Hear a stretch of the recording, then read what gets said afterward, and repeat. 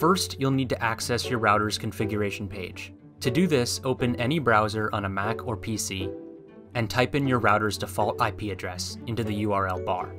This is typically 192.168.1.1 or 192.168.0.1, though you should check your specific router's details as this may differ. It's often written on the bottom or side of your router, listed as either an IP address or an access URL. Now log into the router using its username and password. The username and password are often both admin or user admin, and can also often be found on the bottom or side of the router, next to where the default IP address is listed. If you have trouble logging in, check with your router's manufacturer or internet service provider. Once logged in, locate the wireless security section or the settings section of the Wi-Fi network that you want to change the password for.